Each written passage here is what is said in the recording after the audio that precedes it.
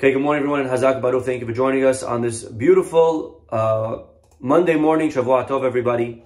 And here we go as we enter a new Pirashat Shelah. That's the name of our Pirashat. What does Shelah mean? Shelah means to send. Okay? Our Pirashat is called Shelah Lecha, where God tells Moshe Rabbeinu to send spies to the land of Israel. Here we are, just a couple of days away from the land of Israel. We enter the promised land. Moshe Rabbeinu builds the Beit HaMikdash, and we are in paradise, my friends. Golf all day, tennis all day. No, just kidding. Learning Torah all day. Okay? And they mess it up. How do they mess it up? So, our Parashat tells us they sent spies. Anything wrong with sending spies? Nothing wrong with sending spies. They want to send spies, and God gives them the green light. Shelach lecha anashim. You want to go ahead. Spy out the land. Matter of fact, later on, Moshe Rabbeinu does send spies, and he conquers certain cities. Yoshua ben Nun sends spies, and he conquers the land of Israel. So sending spies is not something that is new. It's not something that's old. It's something that has been done, and it's been fine. Nothing wrong with it. What happens is, we know the spies come back and they report with a very negative report. They speak slander on the land of Israel. They say things like, these guys are huge, and people are dying right and left, which is exactly what was going on. People were dying right and left. Okay, they said this land is filled with disease. There's a monkey pox, right? All this stuff going on. People are dying. It's no good over there. It's a bad land. Right? And they spoke Lashon Hara. Now the truth is, we have to understand in today's class, because again, this is a very famous episode. This is the highlight of our Parashat. There's a lot more we're going to hopefully speak about throughout the week. But this is the chicken and potatoes. The Parashat that speaks about the spies and all of their slander on the land of Israel. And really we have to understand, what did the spies say already? You know, the aftermath is God says, yeah, you want to talk? And you guys will never see the land of Israel. I'm going to kill every single one of you. And you're going to be stuck in the desert for 40 more years till you all die out. And not only you guys, but every single generation for the rest of history. Tisha B'Av is going to be a day of mourning. It's going to be a day of sadness. And eventually, we know, it became the day that the Beit HaMikdash was destroyed. The same exact calendar date. So this day is a very sad day. It's the Parashat that we're in. Parashat Shelah. The first calamity ever to happen on Tisha B'Av was this tragedy of the spies. But we need to understand, my friends, what did they say that was so wrong? What did they say already? They said, right, let's, as an example, one of the things that they come back and say is, Eretz ochelet yosheveha hi. It's a land that devours, it consumes its consumers. Okay? Okay, that's my line. Nobody take that one. Okay, I'm copywriting that. It consumes its consumers. It's a land that it just, again, like we said, filled with disease and plagues and epidemics and pandemics and people dying. Were they lying, by the way? They weren't lying. They weren't lying. It's true. Everything that they said was true. People were dying. And where is the fault of the Meraglim? And Rav Naaman, in his book, Darkei Musar, has over here, my friends, something very powerful to share. He says there are different levels of emunah. Take a look, my friends. What is the lowest level of emunah? I want you to think to yourself. What's the lowest level of faith in Hashem? Lowest level is a person that believes that God created the world. If you believe in that, that's good, but you're only on level 1. You're a beginner. Because the truth of the matter is, it's very obvious, I think, that the world has a creator.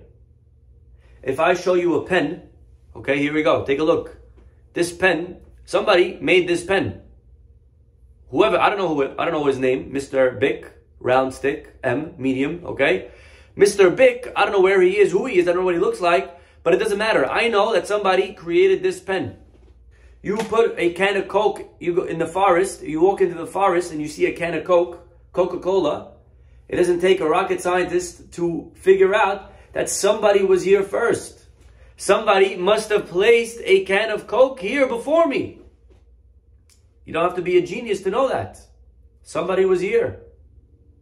The Rambam, he used to argue with his philosophers of the time. One time he said to them, listen, let's put aside these debates. I want to show you something. He pulls them into his office. He shows them a beautiful map. A map of the continents, the 7 seas, colored, beautiful map. Can you imagine a map of the world 1,000 years ago, 800, 900 years ago? It's very, very advanced. They're looking at the map. They said, wow, who drew this for you? The Rambam says, it's the strangest thing. I was here on the table writing, and all of a sudden, a wind came and spilled all of my paintings, the bottles of paint that I had over here, all the bottles of paint sitting on my desk. The wind just spilled them all over.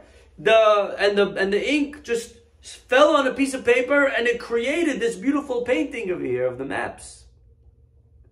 This philosopher is looking at me like, come on, stop pulling our string, all right? Tell us, who drew it? He says, I'm telling you. The paint just fell and it made this painting by itself. He said, hello, it's impossible. 1 billion times if you spill paint, it's not going to create half of this painting. This is too complex for it to be random, for it to be an accident. Says the Rambam, listen to what you're saying with your own ears. If you guys can't even believe this map could be created by accident, so how could the world be created by accident? How could it be that there's no creator? There has to be. Every book has an author. Every painting has a painter, has an artist. Every depressed person has a mother. No, I'm kidding. Everyone has. The world has a creator. This is what the Rambam's argument was. So lowest level is the earth has a creator. That's emunah peshuta. That's simple faith. Now there's a higher level, says Rav Naiman, on emunah. Higher level of emunah, you ready? What's higher than that? To believe not only that the world has a creator, but to believe that even the things that I create are really Hashem. That's much harder. It's very easy when you're in the desert and man is coming down for 40 years to say, Hashem, thank you for this man. Hamotzi lehem min hashamayim. Thank you, Hashem, for bringing the bread from the heavens. Anyone doubt it? Of course, it's Hashem. Who else is it? It wasn't me. I didn't bring the bread from the heavens. So that's easy. But to believe when I go to work and I pick up the phone and I make a sale and I go to the customer and I present it and I do advertising and networking and I figure out how to showcase and I figure out how to present and I figure out what product is needed by the consumer and I sell it and I start making a lot of money.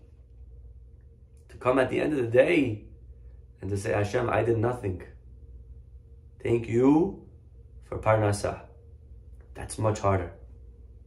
It's much easier to believe in Hashem when you're in the desert with the man. Much harder to believe in Hashem when you're working in your office, because it's very easy to say, I'm God. It's all me. What Hashem? I should give tzedakah from my hard-earned money, and we forget that there's a partner. My friends, if you have a partner, right? We know every business has partners. Guy invests.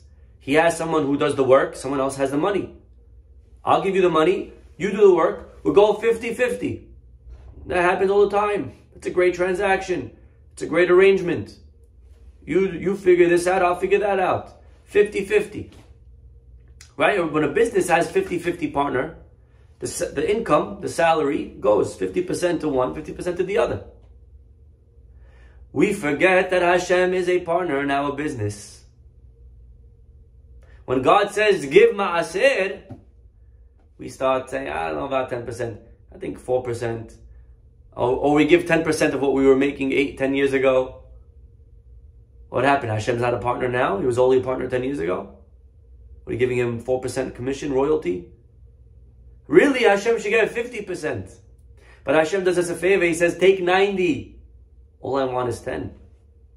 When a person fails to give ma'aser, they are lacking in level 2 of emunah. Level 2 emunah means to know that I did very, very little in this. Yes, I'm trying. Yes, I'm doing. But ultimately, the parnasah comes from above, from HaKadosh Baruch Hu. The parnasah comes from Him. The bracha comes from Him. When I have emunah in that, when I'm strong in my faith, even though I did it. Again, level 1 is knowing that Hashem did it. But that's easy. Level 2 is even though I did it, to know that Hashem did it. How did Hashem introduce Himself when He gave us the commandments? Remember, Moshe comes down and he says, here we go. You saw the movie? Everyone saw the movie, right? Okay. He comes down with the tablets and Anochi Hashem Elokecha Asher Hotzeticha Me'eretz Mizrahi. What does the pasuk say? God introduces Himself. Right? When you introduce yourself, you meet a girl, you meet a guy. How you doing? My name is Ariel Mizrahi. I'm one of the rabbis at Safra Synagogue. You know, you flex a little bit. You try to show off a little bit. How you doing? My name is so-and-so. I'm the CEO of a corporation worth X $100 million. And I have 85 employees, right? How does Hashem introduce Himself? I am the God that took you out of Egypt. Now that's interesting. Because if I was God, I have a much bigger flex. If I was Hashem, I would say, I'm the God that created the world. What's bigger?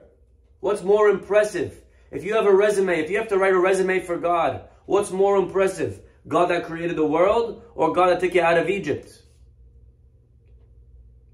What's more impressive? I would say the world, no? Look around. The sun, the moon. I go to Banff and I see one mountain with a lake and I'm on cloud 9 for a month. I can't get over it. It's so beautiful. Think about what Hashem created. That's in Canada. That's a small thing of Canada. Think about the rest of Canada. Think about the wonders that are all over America, in Aspen and Yosemite and Yellowstone and Tahoe and all the different things. Then you have South America, right? Patagonia. You have all of these waterfalls. You have Niagara. Then you have, forget about it. We didn't even get to the east. We're still in Americas. Then you have the Caribbean. Think about Greenland and Iceland, the fjords. Think about what's going on over there in the Netherlands. And you have the wonders of Switzerland and the Alps. You have Croatia and Italy. And you guys, I know my map a little bit, right? You guys write these down. This is my list. Bezat Hashem. I'm going to do them one day, hopefully. Let's see. But then you have Morocco, you have Africa, South Africa, Johannesburg, and the safari. We didn't even get to Asia. You have all the places in Asia. You have the Baltic Sea. Forget about it. This, the Malaysia and everything. This is crazy stuff, right? The world is huge. It's beautiful. Hashem created all of this. This is not man-made. Central Park may be man-made. You know, you come to Central Park, you see it. Some guy made it. But the world is not man-made. Hashem created the world, beautiful world. Then this is only this world, by the way. We didn't even get to space. There's also space. We forgot about that. You have guys now going to live there. They're buying real estate on the moon. People are going up. They're trying to get a piece of the action. And then you have the other planets. You have the other galaxies. This world is very, very small. There's other galaxies that we didn't even know about. So Hashem could have said, I am the God that created all the world. He didn't. What does He say? Anochi Hashem Elokecha Asher Hotzeticha Me'eretz Mizrahi. I am the God that took you out of Egypt. Why does Hashem introduce Himself in such a way? This is the question that the commentaries have. There's many answers to this question. Many answers. One answer is, that's something that we could testify to. We could testify to the fact, whether or not He created the world? I don't know. I didn't see him. But I do know that he took me out of Egypt. That's one answer that's given. But according to this, says Rav Naiman, there's another answer. And that is that Hashem, to say, I created the world, that's level 1 emunah. That's low level. But Hashem was aiming for higher. Hashem wants more from us. It's not enough to believe in that. You know what God wants us to believe? You know, even Egypt, leaving Mizrahi, it's very possible to, if you're a historian, you analyze, how did the Jews leave Egypt? What happened? And some people, I'm sure, they could say, well, there was political upheaval, there was chaos going on in the government, the king died, it was a changing of regimes and of guards and of this and of that, and this guy Moses, very charismatic, you know, the same way other communities, talking about Juneteenth today, other communities were emancipated.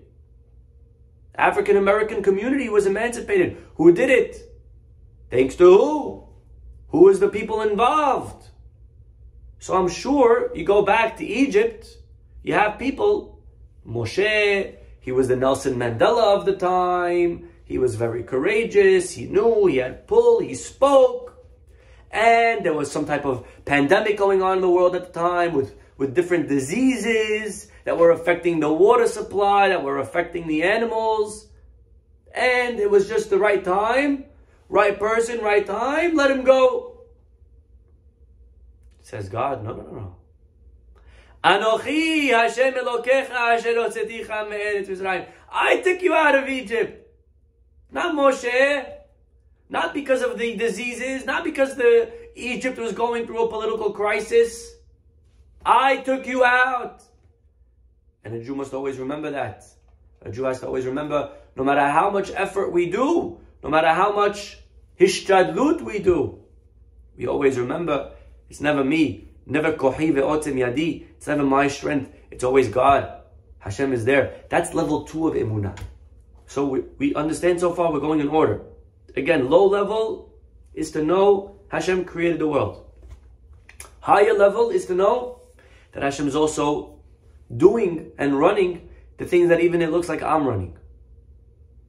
Right? The Ben Ish Chai says, Arba'ah hayavim lehodot. We know 4 people have to give thanks to Hashem. Who are the 4, by the way? Let's go quickly through them.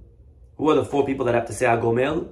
So number one, if you traveled over seas, right? Number 2, if you traveled over a desert. Number 3, somebody ill. Somebody was not feeling well. Somebody was in bed for a few days.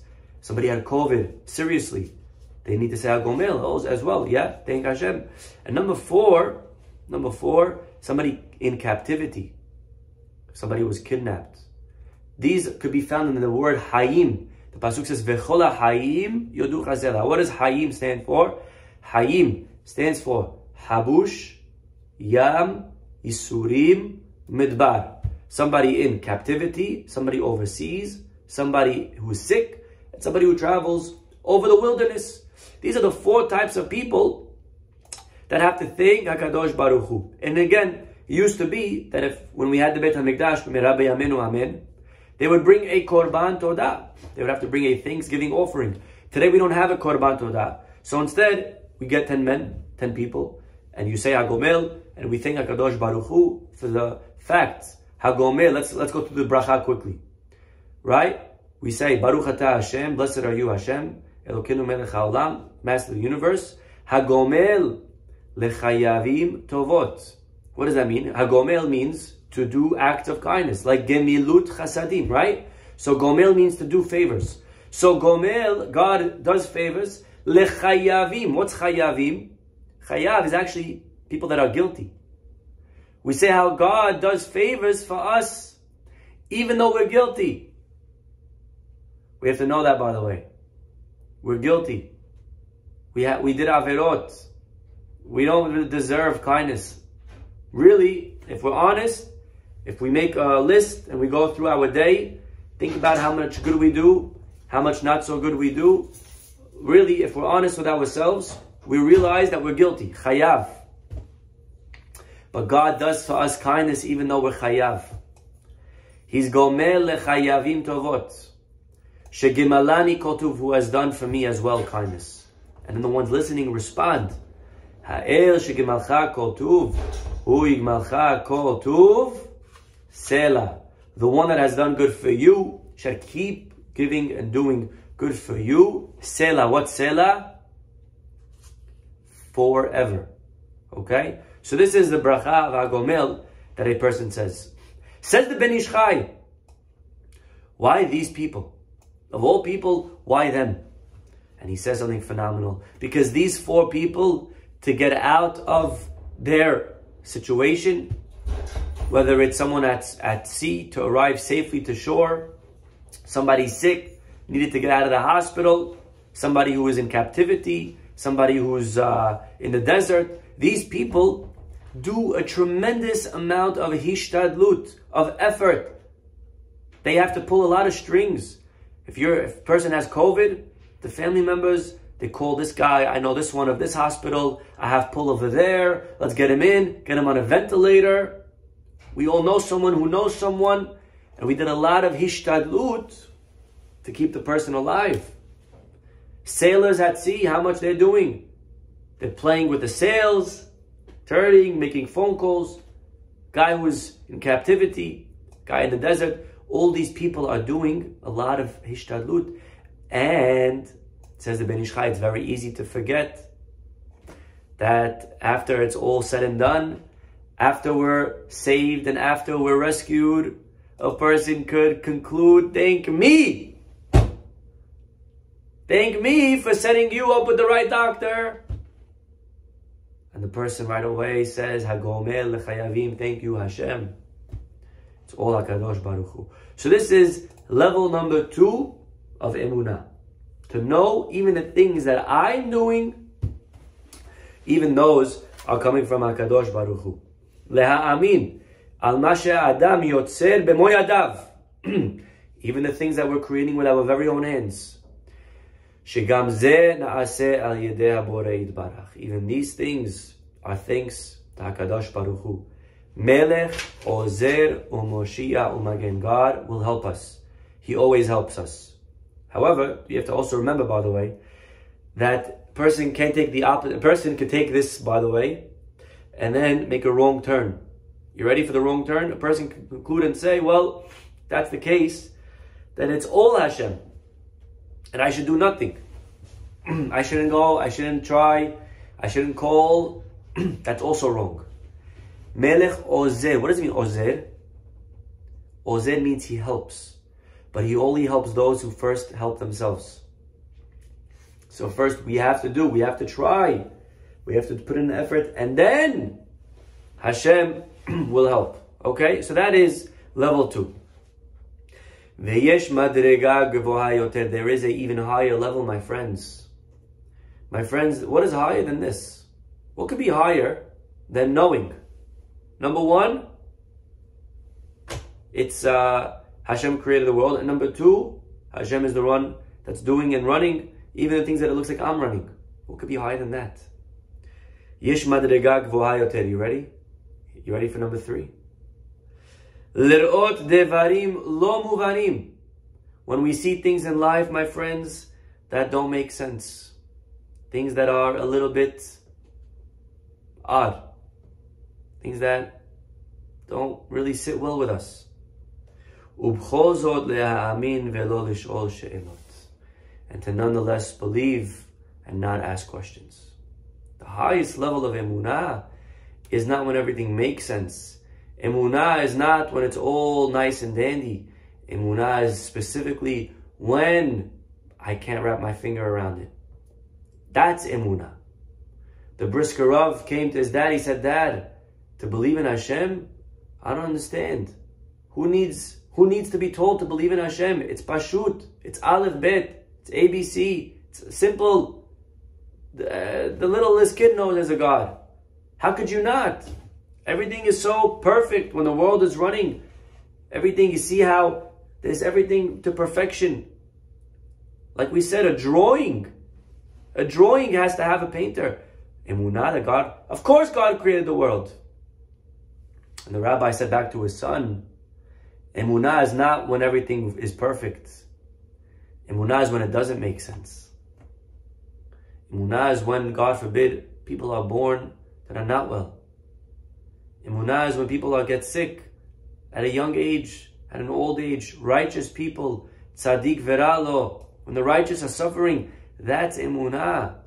Emunah is when difficulty hits, when tragedy strikes, to be able to say, I don't understand, Rabbi, but that's what Hashem wants, and that's what Hashem wants. Our rabbis tell us, look at this line, Kol haktuvim kodesh. All of the writings of Tanakh, we know we have the books of Tanakh, 24 books, right? The 5 books of the Torah, and then the 8 books of prophets, and the 11 books of writings, okay? 5, 8, 11 is 24. So our rabbis tell us all of the books are holy, but what's the holiest? What's the holy of holies, if you will? What's the Kodesh HaKodashim? Shir HaShirim. Our rabbis tell us all the books are holy, but Shir HaShirim is the holy of holies. And he explains over here, all of the other songs, we have many songs in our Torah. As an example, Shirat Hayam, the song that the Jewish people sang when they crossed the sea. Shirat David and Dvorah, when David was saved, when Devorah was saved, the songs that they sung. Our rabbis say, those are holy. That's okay. That's nice. That doesn't require a lot of faith. You don't have to have a high level of emunah to thank Hashem when things are going well, when everything is okay. That's easy. When you're making money in business, when people are calling you, when your popularity rating is high, that's easy. Remember Eov, my friends? Eov, one of the 24 books of the Tanakh. Eov was a guy who was very religious, very righteous. And God was bragging about Eov, saying to Satan, look at Eov, isn't he a good guy? And what did Satan say? Of course he's a good guy. The guy's living life. His beautiful wife, beautiful kids, money, health. Of course he's high on life. Of course he's praying every day. The challenge is, take away his health and then see if he prays. And that's the whole book. The rest of Eov goes through Eov debating, because he loses everything in the first chapter. He ends up losing his kids. Unfortunately, Bar Minan, he loses his health, he loses his money, loses everything. And Eov struggles tremendously. And he struggles philosophically. How could God do this to me? But the rest of the book, that's real. That's the highest level. To say to Hashem, thank you for the bad things in my life, because I know that you're behind there. Even there, you're behind the scenes. Even on those things that are not going well. All the books are holy. To say to Hashem, thank you for crossing the sea, easy, holy. But Shir HaShirim, a book that's discussing the Jewish people in Galut, Ben Shaddai Yalin, how we are in between the two Beit HaMikdash, how we are in between Galut. That's difficult. To love Hashem, to say thank you when life is hard. Not when I'm making money, when I'm losing money. When Bitcoin is down more than 50%, and crypto, forget about it, and all the other stocks, and NFTs, and everything is just garbage down. And to say, Hashem, thank you, I love you, I believe in you. That's the highest level. David HaMelech says, Kos Yeshuot Esa Ubshem Adonai Ekra. That means I raise the cup of victory. Kos, the cup, I raise L'chaim, and I call out in the name of God. David HaMelech was the author of Tehillim, of Psalms. David HaMelech wrote many chapters of thanks to Hashem. One of the greatest poets in history. And the Gemara tells us very interestingly that actually Nebuchadnezzar, remember him? The guy who was going to destroy the Beit HaMikdash. The Gemara tells us that he was almost about to one-up David in praising Hashem. He was about to praise God in a manner greater than David until God quickly sent the angel Gabriel to slap him on the mouth and to shut him up. Now this sounds a little bit like unfair, right? This is Jewish favoritism. What does it mean? If Nebuchadnezzar is going to praise God better than David, then so be it. Give credit where credit is due. If he's going to outdo David, then let him outdo David. That's David's problem. Isn't it good in life to have competition? Imagine somebody's about to break the world record, and then the judge comes and stops the game, stops the clock. Well, it's not fair. You want to, that means you're biased. You want the other guy to have the record. Hashem wants David to have the record. Is that true? Why would he send someone to stop Nebuchadnezzar? If Nebuchadnezzar is doing okay, let him do okay. Let him praise Hashem. Why you got to stop him? Our rabbis explain that Hashem wasn't coming to stop Nebuchadnezzar. But there was a very big difference between David and Nebuchadnezzar. You see, David is praising Hashem, but David praises Hashem even in moments of life that are difficult, that are tragic, that are unfair. Tehillim is not all nice and dandy. David's not only writing songs when he gets married, when he has children. David's writing songs when he's running away from his son who wants to kill him. David's writing songs when he's chased by his family members that they want to throw him out of the family. That's what David's writing. David's writing songs about even the worst of times. There's a book that begins with a very famous line. Maybe you know the book. "'Twas the best of times." Finish the sentence. "'Twas the best of times. 'Twas the worst of times." Right? The greatness of David HaMelech is that he was able to sing in the best of times. He was able to sing in the worst of times. No matter what David HaMelech was experiencing in his life, he thanked Hashem. Kos Yeshuot Esa, when I'm holding a cup, I thank God. And then he has another pasuk, Tzara veyagon emtza. Even when I'm going through tzara. What's tzara? Tzara is tragedy, pain. David says to Hashem, thank you even in the moments of pain and crisis. That's the greatness of David, in the best of times and in the worst of times. And the truth is, that's what God was telling Gabriel to do with Nebuchadnezzar. Nebuchadnezzar was ready to praise Hashem in the best of times. God says, but you know what? Let's see. How does he act when it's the worst of times? Go and slap his mouth. Go and give him a little bit of affliction. Hit his wallet a little bit. Give him a little bit of pain, a little bit of illness, a little bit of sickness. Let's see how he does then. Does he still praise me? Does he still love me thick and thin no matter what? Is that, because that's a much higher level.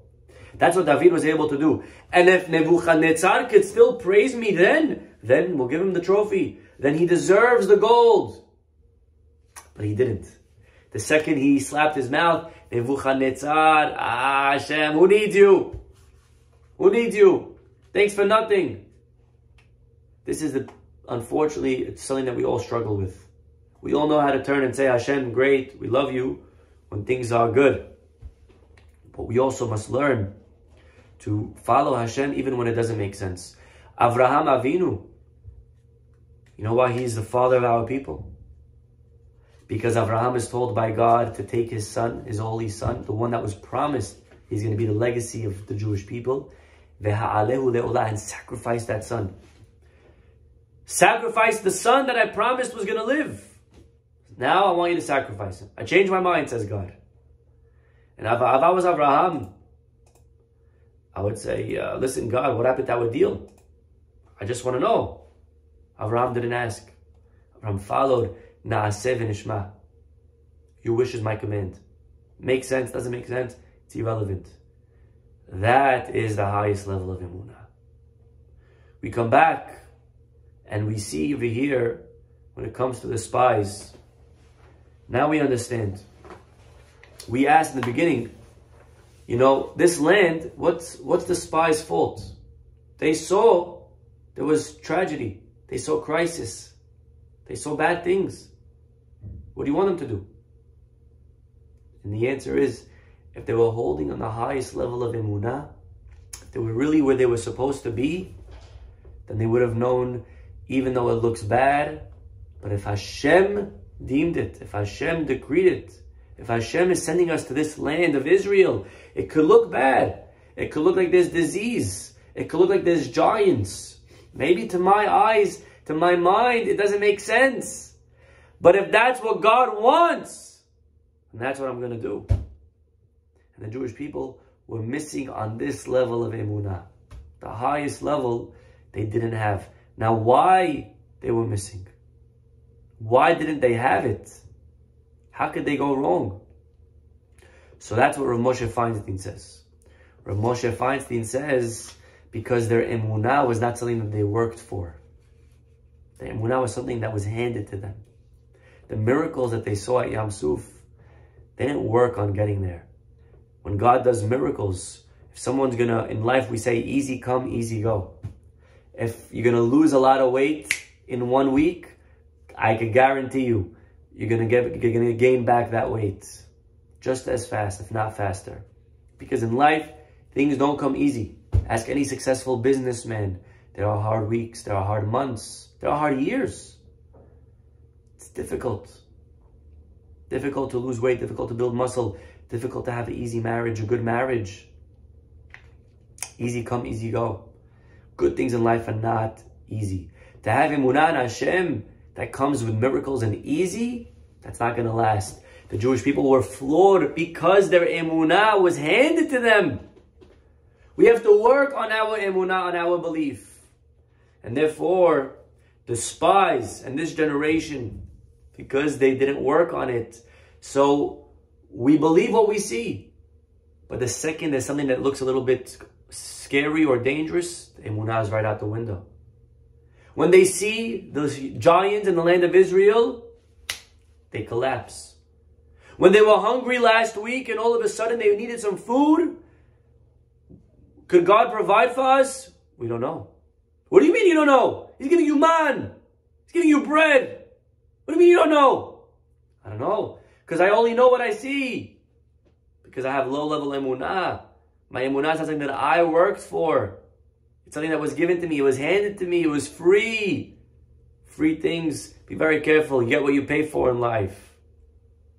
So the Jewish people didn't have the faith that they needed to trust in Hashem, even in the worst of times.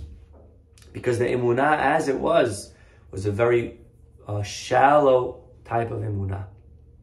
So this is how Rav Naiman explains the beautiful episode of the tragic episode of the spies. How were they able to go to such a low level? The answer is their mistake. Even though they saw what they saw, nothing wrong. It looks bad, but they were expected to know past that. It also looked bad to Avraham when God said, sacrifice your son. But Avraham said, okay, it looks bad, but Hashem's running, Hashem's in charge. If it looks bad, it doesn't matter. That's what emunah is. Emunah, my friends, is in the best of times and in the worst of times. There's a story told, Rabbi Pesach Kron brings it down, of a lady who unfortunately was diagnosed with a very severe illness. And the doctors, one day they came in, they told her that she has very little time to live. You could imagine the pain in her, the pain in her family. Her kids were around listening and they started crying, Mommy, why you? Why you? Why is Hashem doing this to you? The mother said, you know, I want to tell you something. I grew up, my schooling was very easy. What took other girls a long time to understand, I understood very quickly. I was very smart. I never asked Hashem, why me? I never complained that I was very smart, why me? When I signed up for choir, I made the cut, I got a leading role, I had a beautiful voice. I never complained, Hashem, why me? It's not fair. Why me? I never asked why me. I got older, I started applying to college, I got into any college I wanted. I never complained, I said, Hashem, why me? When it came time for shidduchim, I found the shidduch very quickly. I didn't say, Hashem, why me? When it came time to having children, Hashem blessed me with beautiful children. I didn't say, why me? Now that for the first time in my life, finally something is going bad. Now that something is not going the way that I would have wanted, I'm not all of a sudden going to ask Hashem, why me? The same Hashem that did for me in the good is doing for me now. This is, my friends, the highest level of emunah that's demanded of us. May we always be zocheh to have blessing, to have health, to have parnasah, to have sheva, to have all the good things in life, but to always know that no matter what comes our way, in the best of times and in the worst of times, that Hashem is there. Hashem is holding our hand. Hashem is the one that is giving us these challenges that we are experiencing. When a person knows that and remembers that, they'll be able to overcome no matter what challenge comes their way, because they are holding on to their emunah. We'll stop over here. Have a wonderful, wonderful day. God willing, we'll see you all tomorrow. Bye-bye.